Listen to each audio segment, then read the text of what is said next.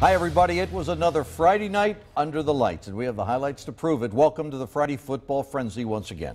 Unbeaten teams were trying to stay that way. Some teams were looking for their first wins of the season, and then there was week number 1 in the GCL South. That's always fun. Out to North Bend Road, Kerry Combs, Buckeye assistant, former Coleraine head coach in attendance, watching St. X take on Moeller. Here's one for the Bombers. Sean Clifford on the scramble, throws the pass to Andrew Whittrock for 14 yards. That's the first lead for X. Their fans enjoyed getting on top of the Crusaders. Still in the first half. Same combination again, but from 17 yards, Clifford to Whittrock.